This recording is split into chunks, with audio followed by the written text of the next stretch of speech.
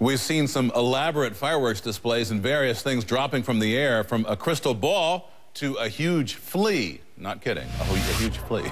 But daylight brings New Year's Day parade. You're looking live at London. The parade there involves 8,000 performers from a variety of nations, many from the U.S., including some popular marching bands. This is the silver anniversary of the parade. Its route will pass some of the city's most famous landmarks: Westminster Abbey, Piccadilly Circus, and Trafalgar Square.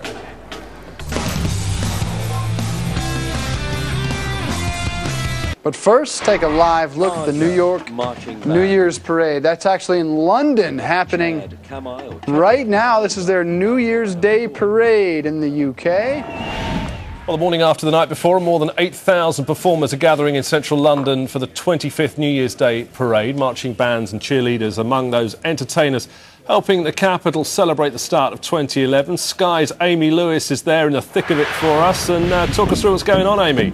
Yes, we've seen some pretty spectacular scenes here, Matt. We've just seen a band go by from New York, as you say, 8,000 performers taking part this year. And there's estimated to be around 500,000 people here watching. Let's go and chat to some of them.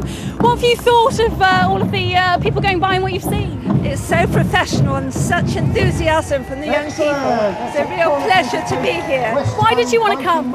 Because I've never ever taken the opportunity, and I thought this year I must come up and see the parade. We've seen some very unusual performers, and we've seen everything from Garfield to Father Christmas going by. What's been your favourites? I love the Pearly Kings and Queens. I love the marching bands from New York and from Austin. Wonderful, wonderful variety. Now, more than 8,000 performers have been welcoming in 2011 on the streets of London for the annual New Year Parade. Amy Lewis reports. London has welcomed in the new year in spectacular style. Thousands of performers took to the streets for this year's parade. Hello! How are you? It was witnessed by almost 500,000 spectators. The bands have been really good. It's nice to see, people from all the different boroughs in London and everything, so it's been really great. It's tradition and it's lovely. And I'm here with my dad, who's 86 nearly, and he loves it. So it's just part of being British. It's good to meet the crowds, and I meet folk from Germany, from Holland, from Canada, from America and Australia. It was amazing. I just liked every bit of the show. The parade was led by the Royal British Legion in tribute to its 90th anniversary. They were followed by the quintessential and quirky.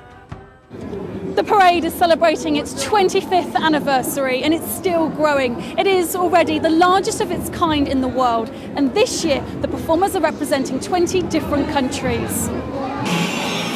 And one nation in particular, America, where parades are part of tradition.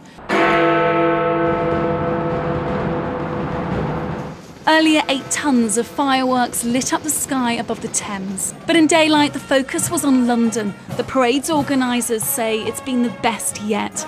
Let's hope the new year's the same. Amy Lewis, Sky News. Good evening. Thousands of people lined the streets of London for the 25th New Year's Day Parade. The event also enjoyed a huge television audience in America, where around 200 million people watched on TV and online. Here's Aisha Baksh. New Year, 1, 2, 3! Give them a wave and a cheer as they go past. 10,000 people took